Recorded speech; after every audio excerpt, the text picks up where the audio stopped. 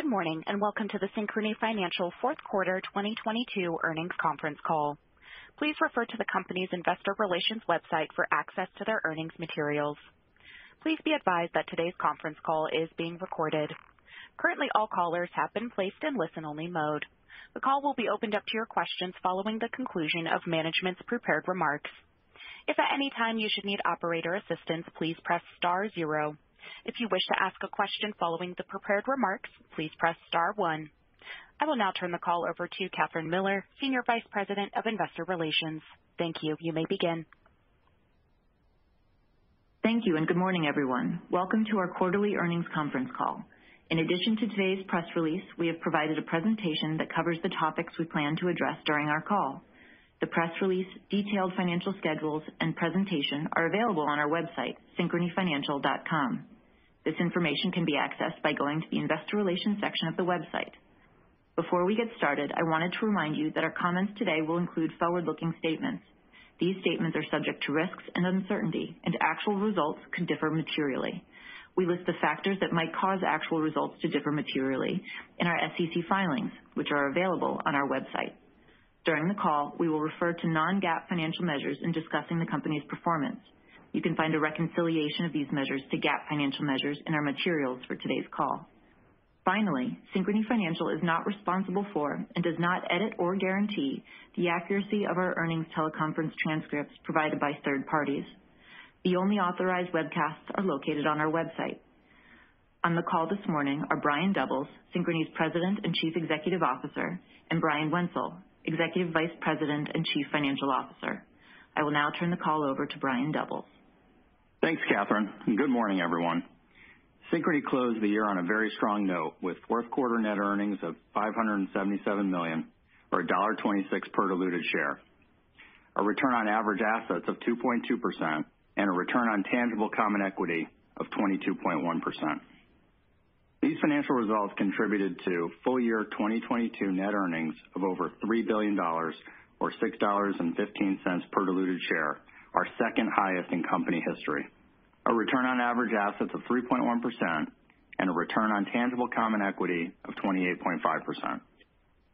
This performance was driven by continued strength across the fundamental drivers of our business and a high level of execution across our key strategic priorities throughout the year. We achieved record purchase volume of $180 billion for the full year, which surpassed our prior year's record and was 15% higher on a core basis. Spend per active account was 7% higher for the year, reflecting robust consumer demand across the broad range of products and services for which Synchrony offers flexible financing. We also acquired 23.6 million new accounts and grew average active accounts by 8% on a core basis. The combination of strong consumer spend and some moderation in payment rate contributed to ending receivables growth of 15%. As expected, credit continued to normalize across our portfolio with full-year losses of 3%, still more than 250 basis points below our underwriting target of 5.5% to 6%, which is generally the level at which our risk-adjusted margin is more fully optimized. And finally, Synchrony continued to drive progress toward our long-term operating efficiency target, reflecting the combined impacts of our cost discipline, the inherent operating leverage in our highly scalable model, and strong revenue growth.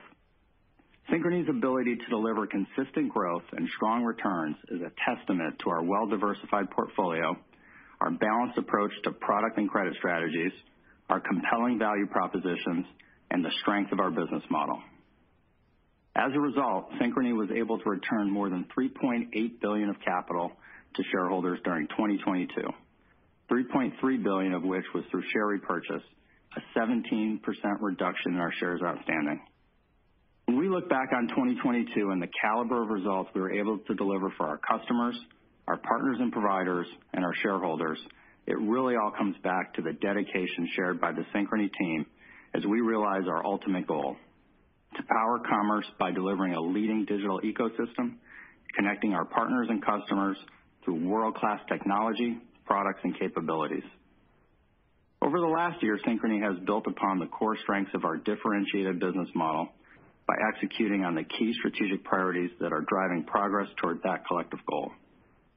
We continue to expand and enhance our partner programs, including the addition of more than 30 partners and the renewal of more than 50 relationships, including, most recently, Lowe's, with whom we've partnered for over 4 decades to drive innovation and value to both their do-it-yourself and pro customers. Synchrony also continued to diversify our products, programs, and markets during 2022, deepening our reach and expanding the utility and value we offer to our customers and partners alike. We continued to scale our diverse product suite with the launch of Synchrony's installment and Pay in 4 products at a number of retailers and providers, including Belk and Discount Tire. These fixed pay offerings represent another financial tool that we can offer to qualifying customers while also driving incremental sales to our partners and providers. And whether it's delivering flexible financing offers in a dental practice, connecting a customer with a large partner through a seamless mobile transaction, or driving incremental sales at small and mid-sized businesses, Synchrony meets our customers, partners, and providers wherever they are in their digital or retail journey and deliver the right product at the right time. For this reason, we launched a number of strategic partnerships over the last year to expand our distribution channels and broaden customer access to our comprehensive product suite. Through integrations with point-of-sale and business management platforms like Clover and practice management solutions like Cycle, Synchrony has added hundreds of thousands of small business locations and several thousand provider locations through whom we can seamlessly and responsibly offer access to flexible financing. At year-end, Synchrony had more than 460,000 merchant provider locations and 71 million active customers. So when you think about the sheer size and scale of the constituencies we serve and the wide range of financing needs we deliver through omni-channel experiences, it should come as no surprise that our dynamic technology platform is at the center of it all. During the last year, Synchrony continued to innovate and scale our digital capabilities to ensure that we can remain at the forefront of the ever-evolving consumer financing landscape. We drove greater mobile customer engagement through a number of initiatives, including both our digital wallet provisioning and the Synchrony app. Accounts provisioned for digital wallet use in 2022 increased 75% compared to last year, contributing to 85% mobile wallet sales growth. And in terms of our mobile app, we upgraded our side pipelines to the latest version, which delivers new features including a new user experience, freeze my card, e-statements, auto pay, apply, and Apple Pay push provisioning. As a result, unique visitors and payments within the SyPi channel each grew by more than 20% compared to last year. In today's tech-forward world, a best-in-class customer experience is characterized by seamless, intuitive, and hyper-personalized engagement. This in turn requires a more comprehensive understanding of each customer as we connect them with partners and providers and anticipate which products and services will optimize the experience. For that reason, we are constantly driving deeper integrations, leveraging more predictive and actionable insights throughout our digital ecosystem, and developing solutions that are grounded in our customer experience insights.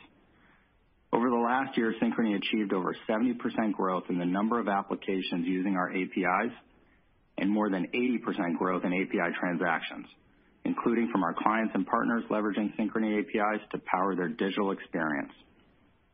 Our partnership with PayPal is a great example of how together we continue to leverage more APIs to enhance our offerings and drive an even more seamless experience for their customer. In Q1, we launched PayPal Savings, which enabled instantaneous movement of funds between PayPal balances, no withdrawal limits, and a savings goal feature to empower customers to set and reach their financial goals. In addition, existing PayPal customers are able to quickly and easily open their PayPal savings account inside PayPal's Super App.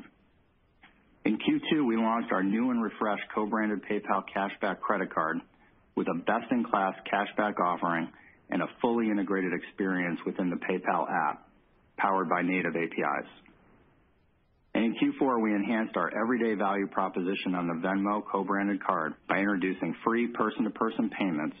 The 3% fee is waived for the consumer when they use their Venmo Visa.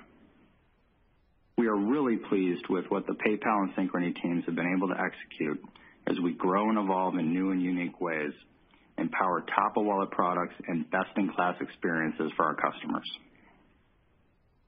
Synchrony also launched our new cardholder service platform across many of our largest portfolios in 2022. This new platform offers customers the ability to service their accounts in one dashboard and enables a broad suite of account notifications across every aspect of the credit lifecycle. These notifications include a range of instant transaction alerts, all enhanced with enriched merchant data and a completely redesigned digital service experience. In addition to text and email alerts, we are able to deliver these notifications and alerts directly within our partners' iOS and Android apps by leveraging our patented SYF platform, continuing to enhance the customer's experience within our partners' brands. While this new account manager is still in its early stages, we observed some strong trends in response to the launch. 60% of those logging in have more than one account, and 80% of our users stated that their experience was easy or very easy to use and a top driver of their satisfaction. In fact, this more dynamic interface has achieved a double-digit improvement in our transactional net promoter score compared to our previous account management site. This new platform will span the broad set of financial products that Synchrony offers and will enable intuitive, self-service, and highly customized and personalized experiences, increased speed to market of features and solutions for our partners, and a more effective way for Synchrony to engage, empower, and deepen our relationships. Accordingly, as we continue to scale and integrate more of our products in the coming year, we believe this enhanced account manager will become an increasingly powerful tool to drive higher quality engagement and deeper value for our customers, partners, and Synchrony alike. To that end, we also remain focused on driving greater connectivity across our vast customer and partner bases with the expansion of our Synchrony marketplace. MySynchrony.com connects customers with information and relevant offers from brands that they trust. These offers are powered by proprietary insights that Synchrony has gleaned through a variety of resources, including online search activity within their shopping category and location, to provide personalized offers to the right audience at the right time. As we continue to enhance this level of personalization and launch capabilities, like pre-qualification within our marketplace over the last year, MySynchrony.com achieved a 25% increase in both new accounts and sales, as well as 11% growth in referrals to our partners. This is a testament to the deep customer relationships that our network products foster. Synchrony's ability to leverage our marketplaces like MySynchrony.com or CareCredit.com to drive new and existing customer traffic, as well as incremental and repeat sales to our partners, has been and will continue to be a meaningful competitive differentiator and an important growth driver for our business longer term. In summary, Synchrony is increasingly anywhere our customer is looking to make a purchase or a payment, big or small, in person or digitally.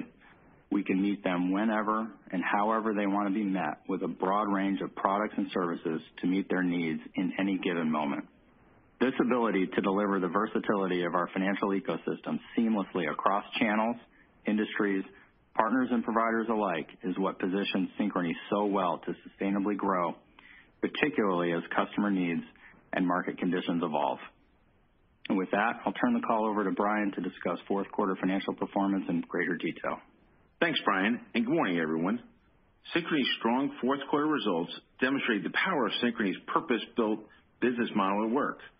The diversification of our portfolio across industries and spend categories, supported by sophisticated underwriting and disciplined credit management, enabled continued purchase volume growth that surpassed last year's record level. In addition, the alignment of economic interest between Synchrony and our partners through our retailer share arrangements is performing as intended.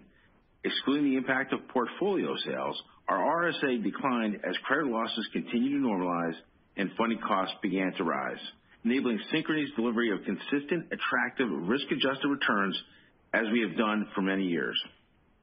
The scalability and efficiency of our dynamic technology platform is enabling operating leverage even as we invest in our business. And Synchrony's strong balance sheet continued to support our customers and partners as their own needs evolved. In combination, these business drivers have continued to uniquely position Synchrony in our ability to deliver sustainable outcomes for our customers and our partners and consistent returns to our shareholders, even as market conditions change. Let's now discuss Synchrony's fourth quarter financial results in greater detail.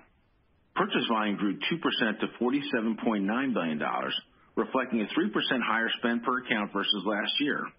On a core basis, Purchase volume grew 11%. This continued strength in purchase volume was broad-based across our portfolio, demonstrating the breadth and depth of our 5 sales platforms, the compelling value propositions we offer, and continued consumer demand.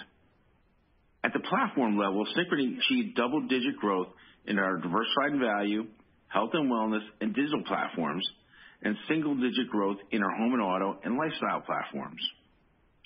More specifically, in diversified value, purchase volume increased 15%, driven by higher out-of-partner spend in addition to partner performance and penetration growth.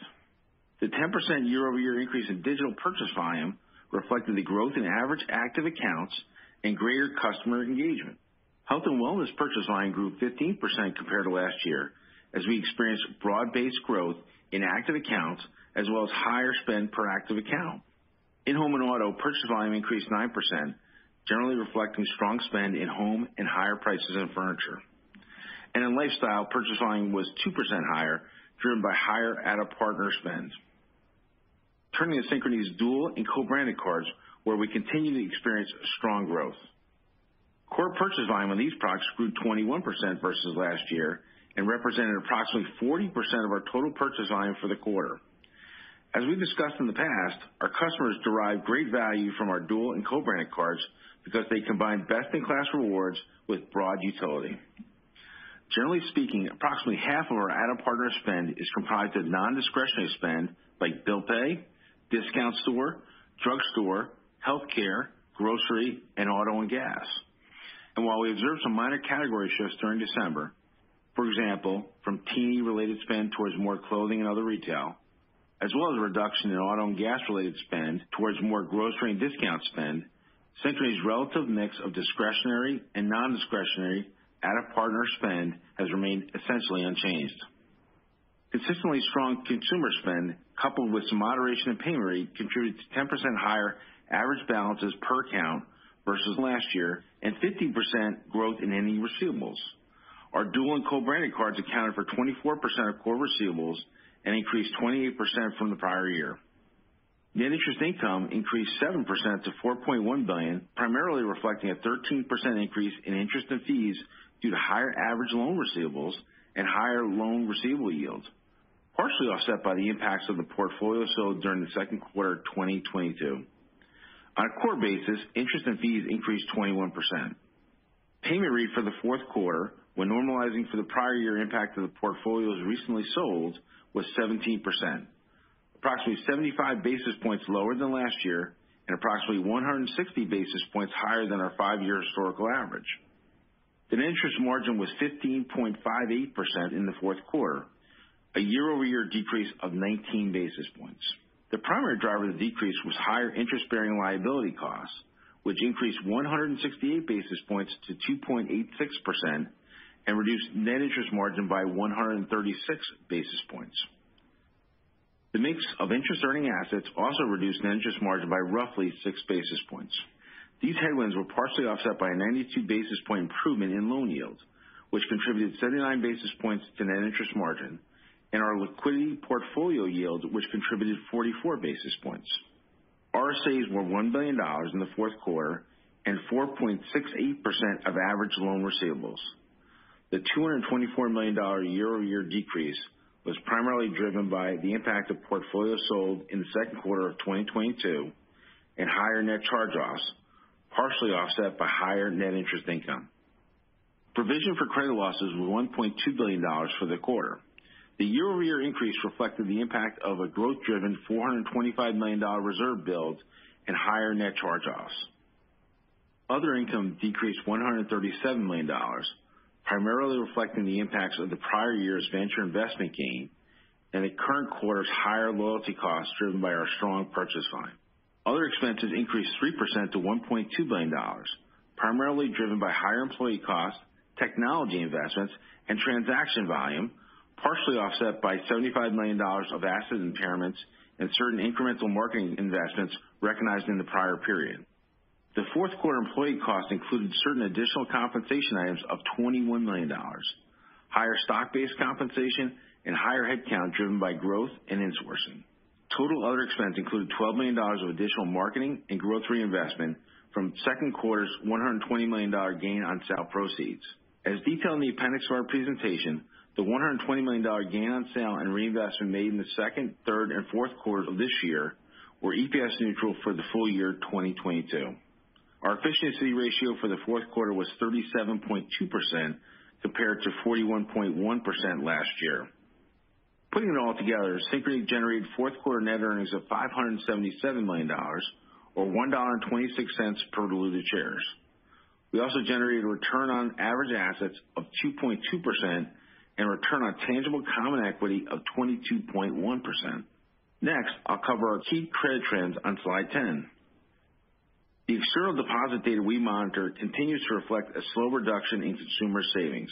Average deposit balances at the end of December were down approximately 5% from their peak in March of 2022, but still approximately 1% higher than 2021's average and 12% higher than 2020's average. On an annualized trend basis, the savings decline that began around the March 2022 peak appears to have started to slow in December, primarily in terms of its intensity.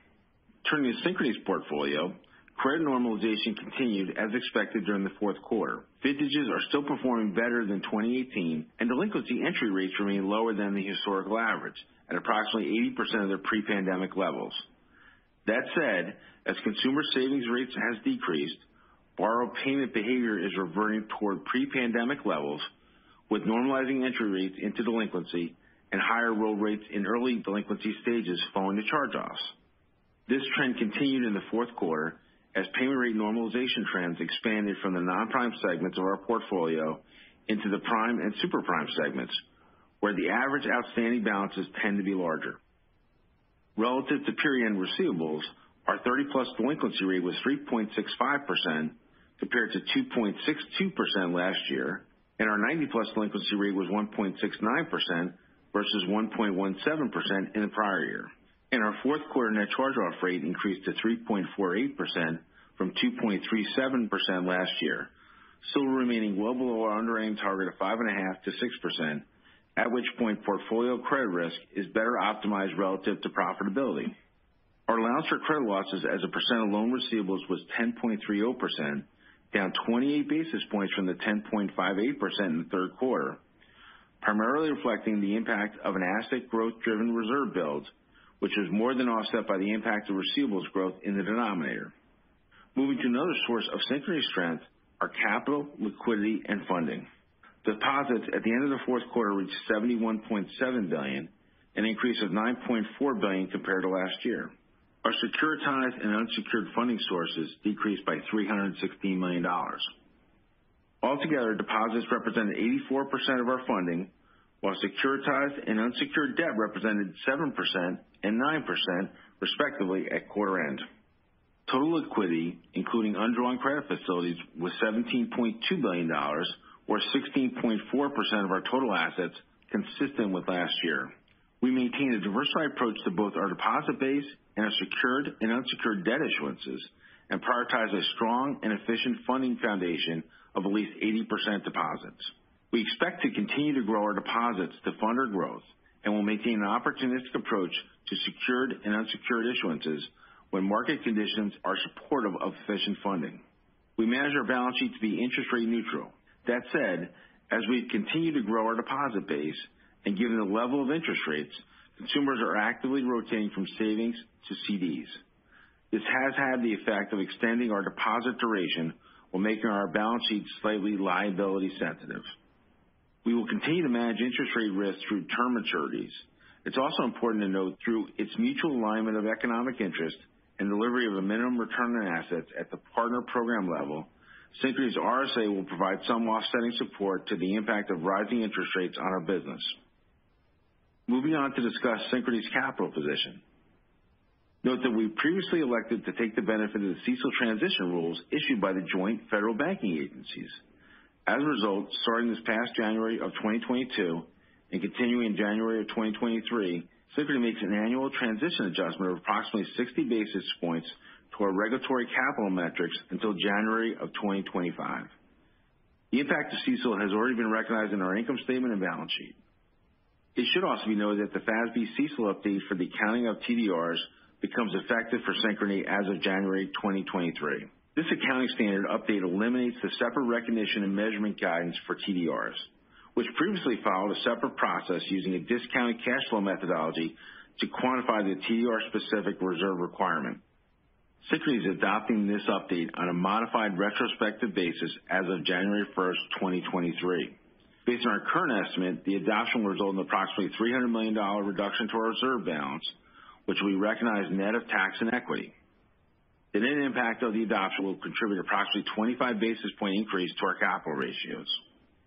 From a capital metric perspective, we ended the quarter at 12.8% CET1 under the CECL transition rules, 280 basis points lower than last year's level of 15.6%. The Tier 1 capital ratio was 13.6% under the CECL transition rules, compared to 16.5% last year. The total capital ratio decreased 280 basis points to 15%. And the Tier 1 capital plus reserve ratio on a fully phased-in basis decreased to 22.4% compared to 24.4% last year. Synchrony continued our track record of robust capital returns in the fourth quarter. In total, we returned $803 million to shareholders through $700 million of share repurchases and $103 million of common stock dividends. As of quarter end, our total remaining share repurchase authorization for the period ending June 2023 was $700 million. Synchrony remains well positioned to continue to return capital to shareholders as guided by our business performance, market conditions, regulatory restrictions, and subject to our capital plan. As we make further progress toward our targeted capital levels, we will look to develop our capital structure through the issuance of additional preferred stock and the issuance of subordinated debt. Finally, let's turn to our 2023 outlook for the full year, which is summarized on slide 13 of our presentation. We expect strong consumer demand for the wide variety of products and services we finance to support continued broad-based purchase volume growth. As excess consumer savings continue to decline, year-over-year purchase volume growth rates should slow. Payment rates should also continue to moderate, but we're still expected to remain above pre-pandemic levels throughout 2023. Together, these dynamics should contribute to ending receivables growth between 8 and 10%. We expect our net interest margin to be between 15% and 15.25% for the full year and to follow typical seasonal trends. This outlook is based on a peak Fed funds rate of 5.25% and incorporates the following 5 impacts during 2023. 1, the increase in interest-bearing liabilities costs due to higher benchmark rates and the potential competitive pressures of higher retail deposit betas to address funding needs. 2, a higher interest and fee yields, partially offset by higher income reversals as delinquency and charge-offs continue to normalize. 3, an increase in our liquidity portfolio yield, primarily reflecting the higher benchmark rates. 4, the fluctuation of mix of average loan receivables relative to average interest-earning assets as driven by the seasonal growth trends and timing of our funding. And 5, the full-year impact of the portfolio sold during second quarter 2022. Before we turn to our credit outlook, it's important to note there are a number of uncertainties that could change our expectations and the trajectory of credit normalization. We have greater visibility for the first half of this year, and any significant changes in the medium-term macroeconomic backdrop would more likely impact portfolio credit trends in 2024. With regard to our portfolio's credit trajectory in 2023, we expect most of the portfolio delinquency metrics to have reached normalized levels or equivalent to pre-pandemic levels by mid-year. Accordingly, the associated charge-offs will reach pre-pandemic levels approximately 6 months later. The seasonal impact of tax refunds and bonuses in the first half and the third quarter's acceleration of receivables growth will likely lead to a decline in the net charge-off rate for Q3 before credit losses rise and continue the normalization path through the fourth quarter. Given our expectation that delinquency metrics will reach their pre-pandemic levels by mid-year, we expect net charge-offs to be between 4.75% to 5% for the full year, still considerably below our pre-pandemic annual loss rate target of 5.5% to 6%. We run multiple economic scenarios to inform our credit outlook as part of our normal business process. Our baseline reserve assumptions include an unemployment rate of approximately 4.2% by year end. We have qualitative overlays for the current uncertainty and possibility of a mild recession. In this scenario, we'd expect the unemployment level closer to 5%. This is reflected in our fourth quarter 2022 reserve rate, which is still higher than our day one CECL rate. Barring any significant changes in the macroeconomic environment, we do not expect our portfolio to reflect our fully normalized annual loss rate target until 2024. Accordingly, we continue to expect reserve builds in 2023 to be generally asset-driven, and that the reserve rate will gradually migrate towards approximately 10% as credit normalization brings our portfolio net charge-offs back to that mean annual loss rate to which we've been underwriting. RSA expense will continue to serve as a functional alignment of economic interests with our partners, reflecting the strength of our program performance and purchase volume growth, offset by rising net charge-offs.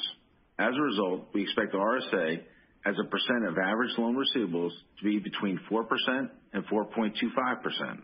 Should credit normalize at a slower rate than we expect, RSAs will likely come closer into the high end of that range. And to the extent that funding costs or net charge-off rise to the high end or beyond of our current assumptions, we'd expect the RSA to come into the low end or lower than this range. In terms of other expense, we remain committed to delivering operating leverage, such that expenses grow at a slower rate than net interest income. Our full-year expectation that expenses will run approximately $1.125 billion per quarter. To the extent that receivables or revenue growth is not tracking ahead of expense growth for the full year, we'll moderate our spending where appropriate while still prioritizing the best long-term prospects for our business. As we demonstrated throughout this past year, Synchrony's business and financial model is performing as it's designed to do. Our proprietary data and analytics, diversified product suite, and dynamic tech stack allow us to reach and approve more customers for the same level of risk, while leveraging low customer acquisition costs and driving greater customer lifetime value. Our retailer share ranges are effectively aligning our partners' economic interests with our own, and in doing so, enabling Synchrony to deliver consistent, risk-adjusted returns through changing market conditions. And our robust balance sheet is providing funding flexibility as we seek to provide continuity to our customers and partners when they need it most. In short, Synchrony is uniquely positioned to deliver sustainable growth and resilient risk-adjusted returns even as market conditions change and the needs of our customers and partners evolve. We remain on track to achieve our long-term financial operating targets as market conditions stabilize. I'll now turn the call back over to Brian for his closing thoughts. Thanks, Brian. Looking to 2023 and beyond, Synchrony is well positioned to navigate the uncertainties of the operating environment that lies ahead. As we continue to leverage our differentiated business model to add new and deepen existing customer and partner relationships, further scale our comprehensive product suite, enhance our programs and expand our markets, and deliver best-in-class experiences centered around each customer's individual financing needs. Synchrony will increasingly attract new customers and forge more expansive relationships, support our partners' ability to grow through evolving market conditions, and solidify our leadership position as the digital ecosystem of choice, all while driving consistent, high-quality growth at strong risk-adjusted returns for all stakeholders. With that, I'll turn the call back to Catherine to open the Q&A. That concludes our prepared remarks. We will now begin the Q&A session. So that we can accommodate as many of you as possible, I'd like to ask the participants to please limit yourself to one primary and one follow-up question. If you have additional questions, the investor relations team will be available after the call. Operator, please start the Q&A session. At this time, if you wish to ask a question, please press star 1 on your telephone keypad. You may remove yourself from the queue by pressing star 2. Again, please limit yourself to one question and one follow-up question. We'll take our first question from Moshe Orenbuch. Your line is from Credit Suisse. Your line is open. Great. Thanks very much. And thanks for all of the detail around the guidance and the performance. I think Brian, I guess Brian Doubles, you talked a lot about some of the enhancements to your products. Maybe could you just amplify a little bit as to how you're thinking about, Synchrony's role with your partners in this current environment? I mean, it seems like this is an environment in which and what I hear from, the retailers is that, they're going to need your help more. Just talk a little bit about how to think about, the things that you talked about that you're doing and how that's going to help Synchrony and its shareholders. Yeah, sure, Moshe. Thanks for the question. You're absolutely right. I think, our partners in an environment like this tend to lean on us even more heavily. There's a lot of uncertainty out there that we've all talked about in terms of consumer trends and behavior and what we can expect from inflation and just kind of the broad uncertainty around the macro environment. And so our partners look at us and they say, okay, what are we doing to drive sales? What are we doing to drive new accounts?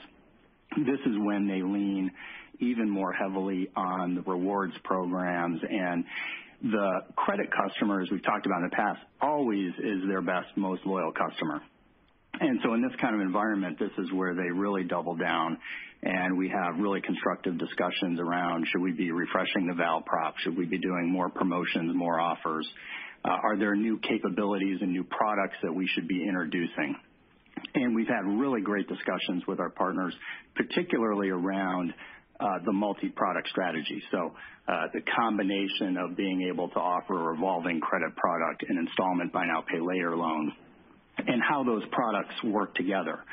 And one of the things that, as you know, we've been very focused on in that multi-product journey is creating an easy experience for the customer, but also a really easy experience for the partner. So how do you offer multiple products and use our data-driven analytics to make sure that the customer, their customer, is getting the right product, the right offer at the right time? And I think in an environment that we're heading into, that becomes even more important. So, going all the way back to our investor day, we talked about that strategy. We spent a lot of time on it, and I do believe still to this day that the multi-product strategy is the winning one. And we're hearing that from our partners. They're highly engaged in it, and I think over time it's going to pay big dividends for Synchrony and all of our stakeholders. So thanks for the question. Great. And maybe just to flip this over to Brian Wenzel, as you kind of factor all of that into, the financial aspects, where are the areas you think that, that this could kind of help, either already embedded in that guidance or where it could, things could be better as we go through 2023? Yeah, thanks, Moshe, for the question. As I think about it, that engagement really to drive the compelling value proposition and linkage to the customer can really drive what I would say spend probably above what you'd see either in retail sales or in the general economy. So that would help fuel a lower payment rate as well. So I think you can see upside to the asset of 8 to 10 if that gains a lot of traction in 2023. Thanks very much. Thanks, Moshe. Thanks. We'll take our next question from Ryan Nash with Goldman Sachs. Your line is open. Hey, good morning, guys. Morning, Ryan. Brian, maybe to just start on the loan growth guidance, can you maybe just unpack some of the drivers behind it? I think you mentioned 30 new business wins. Brian Wenzel, you talked about slowing payment rates and also maybe expectations for purchase volume growth. And then I guess any color across which platforms you expect to drive the growth, just given the robust growth you've seen along with shifting views on inflation. Thanks. Yeah, so thanks for the question, Ryan. So I think as you think about our asset growth, there's two dynamics that come into play. One is you will see a slowing payment rate. Now, again, we don't expect the payment rate for the entire business to get back to historical levels during 2023. So that is one that will help you from an asset perspective. But if you believe that the economy is going to be a little tougher, the headwind then becomes, will the consumer pull back on spending a little bit? So I think those two dynamics kind of play with each other and how we think about it. Again, if the economy is stronger than we think, then again, I still think you'll see slowing payment rate, but you'll see stronger sales kind of going in here, and you could have upside, in that scenario to the outlook. Got it. And maybe as my follow-up, Brian, your comments on the RSA, depended on the trajectory of credit. So maybe just to clarify, so we're talking about 4 to 4.5 this year, which is lower than the 4 to 4.5. I think you talked about it in Investor Day, yet we're still not back to normalized levels of credit until 24. So my question is, have the goalposts for the RSA moved down? What are some of the moving pieces that would have driven that? And is it possible that we could be operating below the 4% level at some point? Thank you. Yeah, thanks. First, Ryan, just make sure we're on the same page. The guidance for full year 2023 is 4 to 4.25. And again, I think you have a couple of things. One, you do have a little bit of the net interest margin coming down that plays through the RSA, number one, with the interest-bearing liabilities costs going up. Two, you have the increase in that charge-off rate kind of coming through. Three, you have a little bit of the OPEX piece coming through. And at four, you have growth in the denominator with really receivables. So I think that plays through. To the extent, your question, can it operate below a 4% level? Yes, it can operate for a 4% level, but that would be more dependent upon trajectory of net charge-offs and how much of that is offset through net interest margin. Again, given the timing of losses, we're sitting here, mid-January, which, we have pretty good visibility really through mid-July now. So, there is an opportunity for it. Again, we've given you the guidance we think is the best estimate for 2023 as we sit here today. Appreciate the color. Thanks, Ryan. We'll take our next question from Don Fandetti with Wells Fargo. Your line is open. Good morning. Can you talk a little bit about regulatory risk, specifically around what the CFPB might do on late fees, any timing, or kind of your updated thoughts? Yeah, sure. So, look, I think the timing that's been kind of speculated upon out there is pretty much in line with what we assume, which is, we might know something here in the first quarter, but I think, probably won't have an effective rule until late this year or early next year. So again, pretty much in line with our expectations. We're prepared for that. I think we've talked about in the past that about 60% or a little over 60% of our late fees sit in programs that have an RSA, so that's an offset. Obviously, we'll work with our partners on that. They have an incentive to help us offset the impact if there is one. So we're ready for it. We're preparing internally. We'll see what comes out. But I think we'll have some time between when we have some clarity and probably an effective rule, like I said, late this year or early next year. Got it. And can you talk a little bit about the relative health of the low end consumer versus prime, what you're seeing? Yeah, look, I think internally we certainly talk about a K-shaped recovery. I think we're certainly seeing that play out. I think, broadly the consumer is still healthy. I think they still have savings. We're seeing, really good spend patterns, great spend on our products in particular. Last year was a record year in terms of purchase volume. So generally we feel pretty good about the operating environment. With that said, clearly there's uncertainty as we move throughout the year depending on inflation and where rates go. So we're watching that very carefully. Our credit teams are highly engaged and they're monitoring the portfolio to see where we need to make some tweaks and adjustments along the way. I don't know, Brian, if you'd add anything to that. I think you covered it. Thanks, Brian. Thanks. We'll take our next question from Sanjay Sakhrani with KBW. Your line is open. Thank you. Good morning.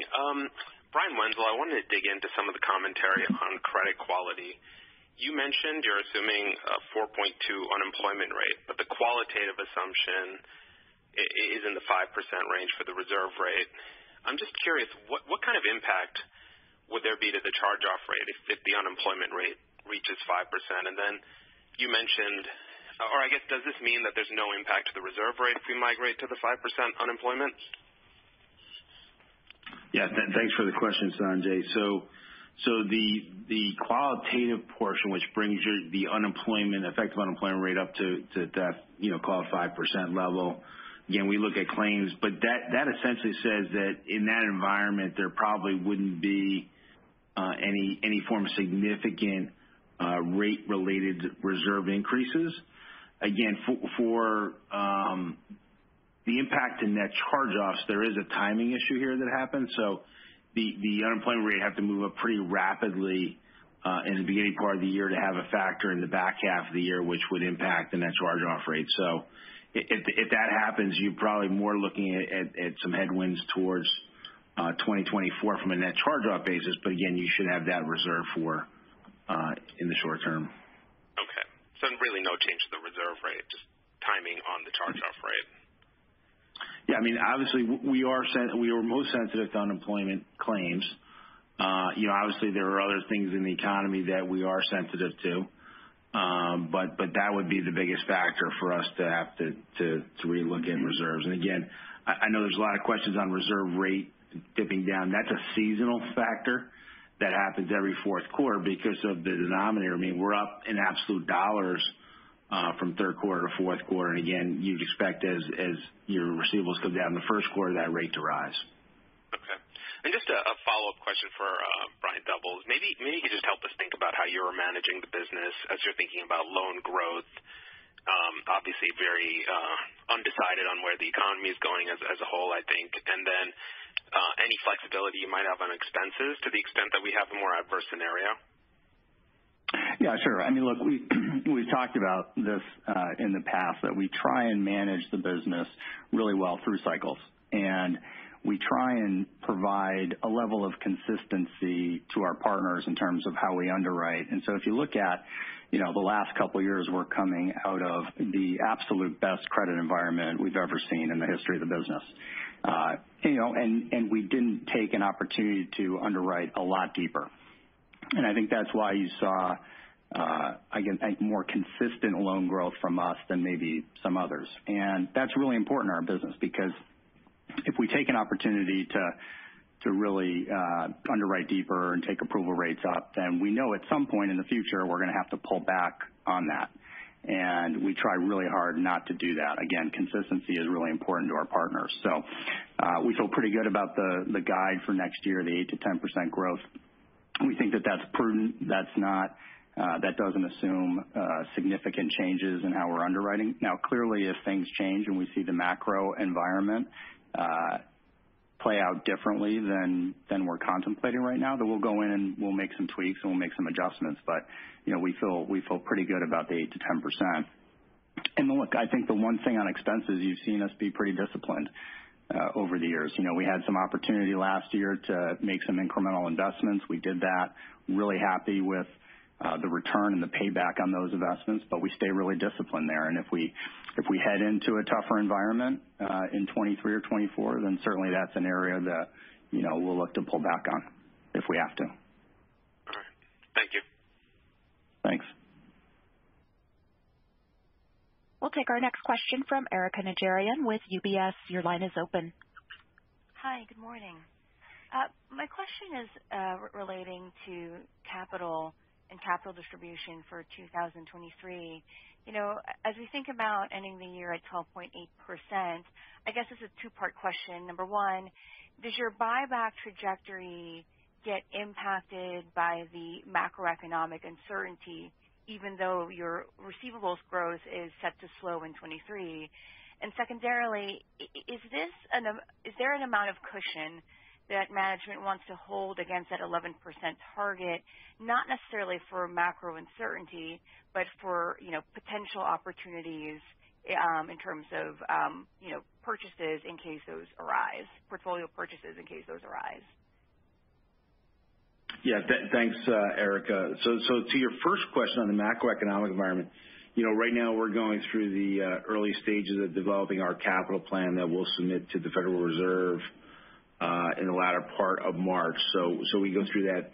With that capital plan, we run a number of different loss stresses and severe loss stresses and idiosyncratic stresses in order to inform us really of what the range of outcomes are and how comfortable we feel with the environment. And again, as we said throughout 2022, we felt very comfortable in the environment continuing on the capital plan that we laid out and submitted to the Fed last March and got approved in April. So we will use that to inform it. Again, during the year we go through multiple stress scenarios, so we continue to feel good even under a stress scenario that the targets and the environment that we will continue to operate with a very good capital plan.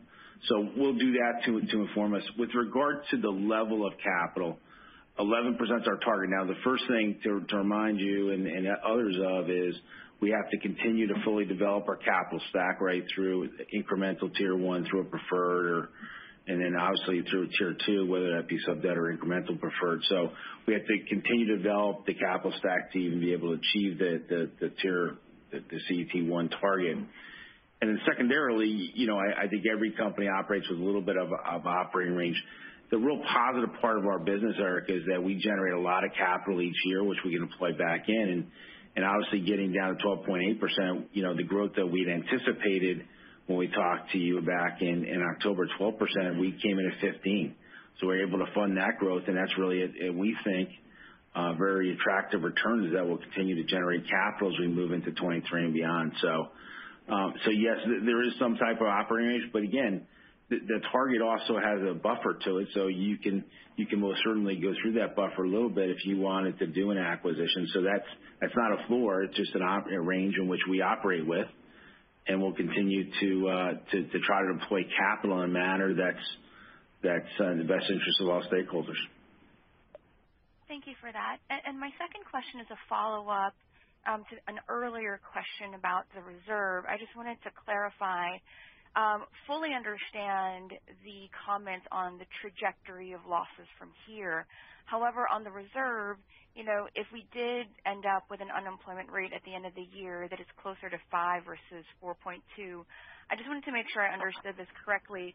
Will there be an increase in the reserve rate or that's more significant, or does the qualitative take care of any potential increases from that 4.2 baseline?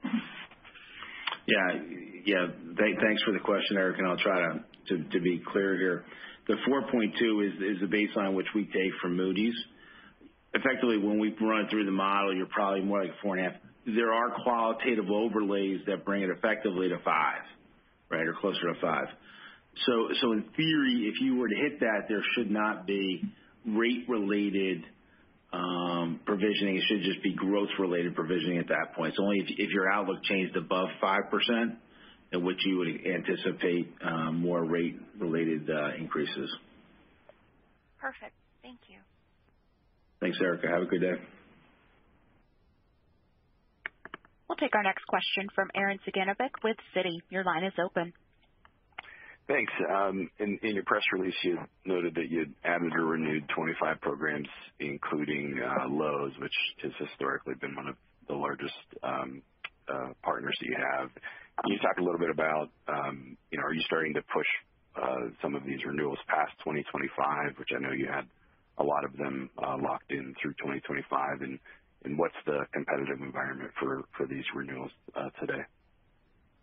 Yeah. So look, first I would say that we're always looking to renew where we can at attractive terms for us and the partner, so that the teams that we have on the ground sitting with our partners every day, you come across things where it makes sense to add some years to the deal, investments we want to make, changes in val props, et cetera. So our teams are out there every day finding ways to renew in ways that benefit our partners and benefit us. So we're thrilled to extend with Lowe's.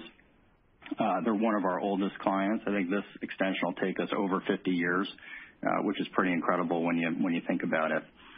I would say competitively, just more broadly, it's still competitive, very competitive environment. But I do think as you start to head into periods of uncertainty like we're heading into now, you do start to see the competition get even more disciplined. And, we all know and appreciate that we're not going to be operating at half of our targeted loss rate like we saw the last couple of years. And you start to see that discipline work its way into the competitive dynamic. So I think that's good. We're a very disciplined bidder in these processes, and it's nice to see that kind of happen across the industry. So we feel really good about how we're positioned. I think in times like this, back to the earlier conversation, you're really competing on capabilities, and that combined with good price discipline across the industry is a good thing for us. Thank you. Yep. We'll go next to Betsy Graseck with Morgan Stanley. Your line is open. Hi, good morning. Morning, Betsy. Morning, Betsy. One question to follow up on something you mentioned in the prepared remarks. Normalization you're seeing, migrate into prime and super prime. I think I heard you right there. And I just wanted to understand if you were just talking there about the payment rate normalization, or are you also talking about normalization in delinquencies and your net charge-off outlook? Maybe you could unpack what you meant a little bit more if you don't mind. Thanks. Yeah. So as Brian mentioned earlier, not many people talk about it, but there is what I would say a more K-shaped recovery, or we're seeing it, where the lower-end consumer has been normalizing at a faster rate, both I'd say from a payment rate behavior standpoint as well as a delinquency and charge-off standpoint. And as you continue to move away from the pandemic and stimulus, you begin to see the other cohorts, which is the prime and super prime, which had already started to normalize, continue that normalization trends. I think the important part for us, Betsy, is we take a step back and think about the entire portfolio for a second. If you looked at historical 30-plus and 90-plus day delinquencies, so pre-pandemic levels, and applied it to our balances as you step through this year, what you'd see is a very linear normalization of delinquencies for us. And again, that's really the bottom end normalizing a little bit quicker, and now you're starting to see the top end. So, but if you look at that linear pace beginning in the first quarter last year, I mean, we're about 80% of our pre-pandemic delinquencies, and it's moved about 10 percentage points each quarter. So we're not seeing an acceleration in normalization. It just kind of is flowing through. And that's, on top of a larger balance, but it is normalizing in a manner in which we expected. But again, there is a little bit of a K-shaped recovery where we're starting to feel, again, moving back. All our vintages, from 20 on are performing better than our vintages in 2018. So we feel good that the normalization that we're expecting is happening on a path that we expect. Yeah, and that was part of the follow-up was around the vintages. So your vintages 20, 21, 22, pretty similar. And I guess the underlying question here is, as the performance is coming in relative to what you had pre-pandemic, how much more room is there for opening up the credit box or pulling in incremental loan growth? Yeah, I mean, if you break it apart for a second, Betsy, the 20 vintage and obviously the early part of 2021, that's performing the best, right? Because that's when we put in refinements at the start of the pandemic because no one knew what was going to happen. The latter part of 21 and 22 performing, between that vintage and the 2018. So I think in all cases they're doing better, but again they're slightly different under different underwriting standards. I don't envision, and Brian talked about this, the consistency that we have both in underwriting for origination, but account management, that we're going to use that as a growth lever. I think we have a really diverse and attractive set of partners, so we get spend across a multitude of different verticals and categories. And then when you look at the fact that we're really have compelling value propositions and are aligning to our most loyal customers that are partners, we don't have to use credit for a growth engine as opposed to others. So I don't envision us using credit and opening up the credit box from here forward. Right now, what we're doing is we're making modest refinements when we see things that concern us, but we're not doing anything across the board because we don't see it across the board in our portfolio. Got it. Thank you. Thanks, Betsy. Have a good day. We'll take our next question from Kevin Barker with Piper Sandler. Your line is open. Thank you. I just wanted to follow up on some of the capital questions. If we did see a rapid increase in unemployment, from a base rate of 3.5% to roughly 5%, or maybe somewhere around that level as we approach year-end 23, I mean, would you start to consider, your capital levels to have already embedded that type of unemployment rate or those types of assumptions of economic deterioration, just given the stress test? Or do you feel like, you need to be a little bit more cautious given the outlook could change rapidly in that type of environment? Yeah.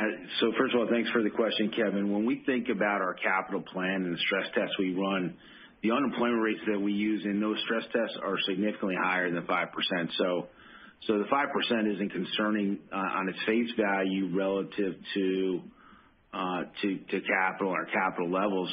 What really we would look at, and our risk committee and the board would look at, is there a reduced visibility into the macroeconomic environment where you're concerned, or in the case where you're concerned about the level of net income being generated. That's where you would come back to saying, hey, listen, should I think about capital differently? But remember, these stress test models are built under a very severe scenario. And as long as you're inside of that, you should be able to continue on your capital, your capital plans and be able to weather it.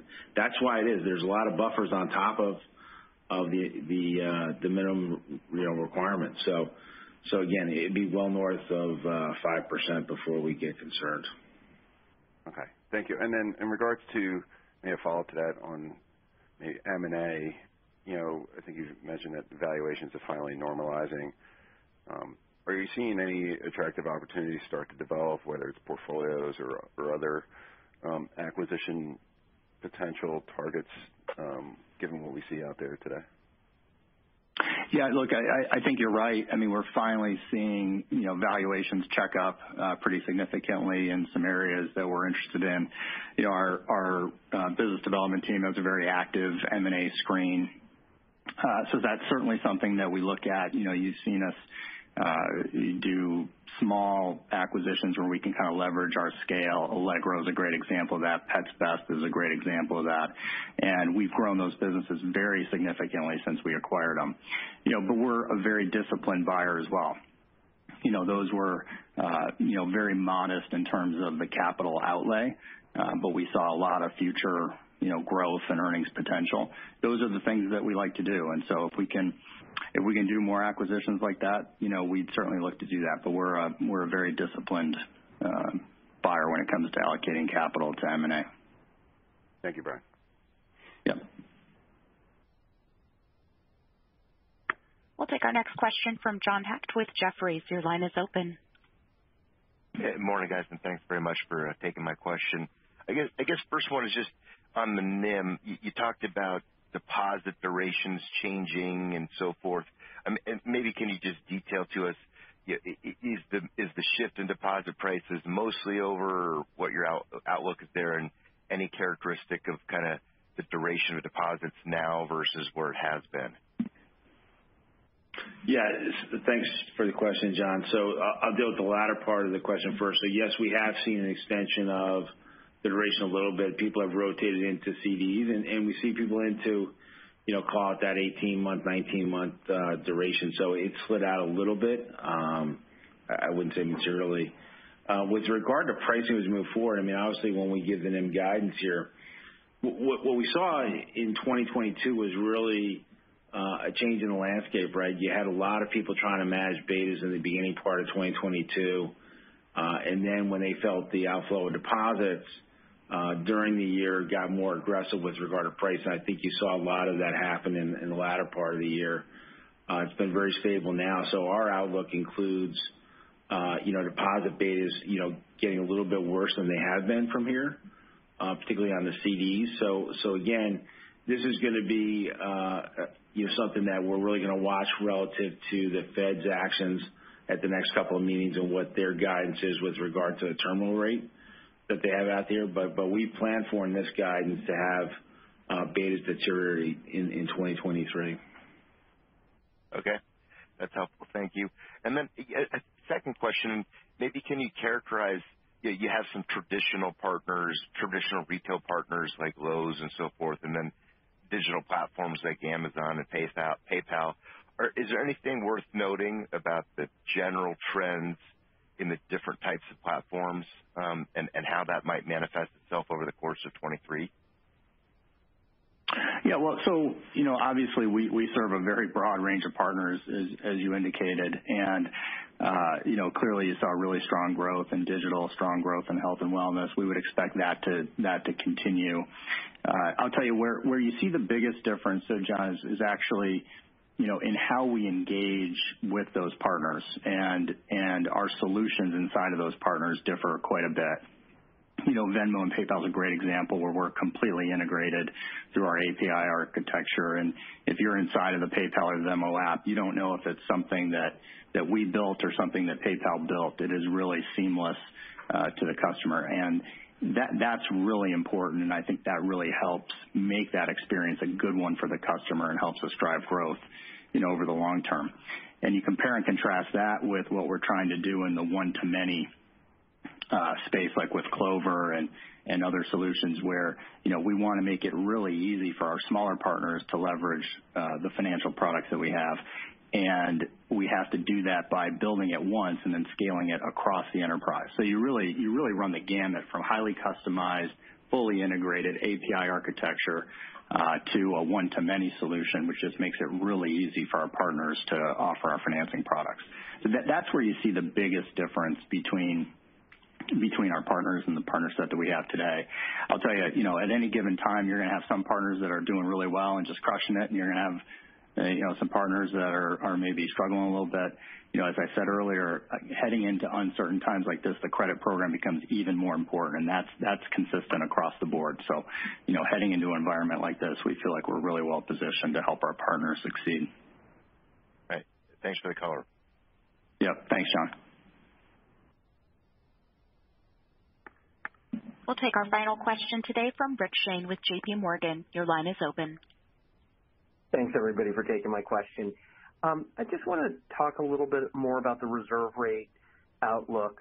End of the quarter, 10.3. Day one was 9.9. There was a suggestion that it will sort of trend back towards 10% over time, roughly in line with day one levels.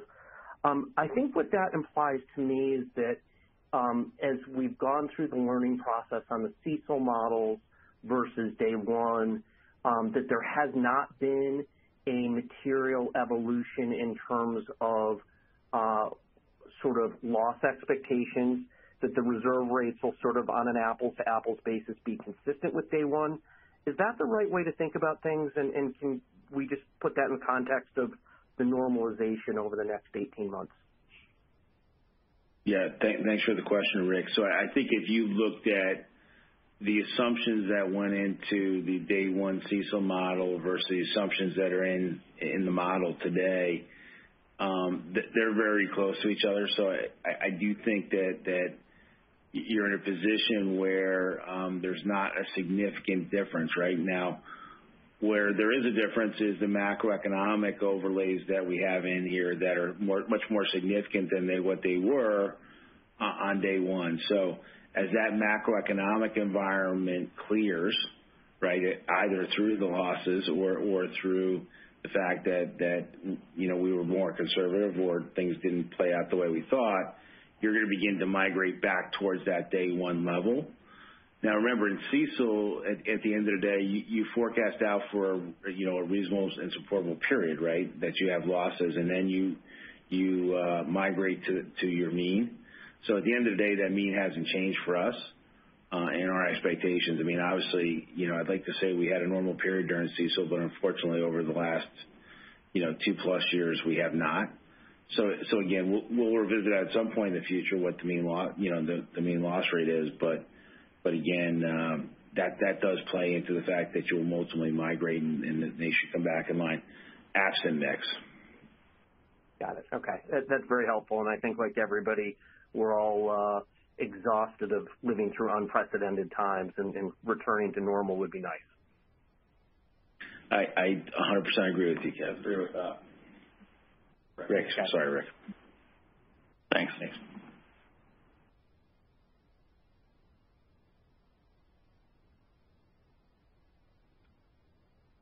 This concludes Synchrony's earnings conference call.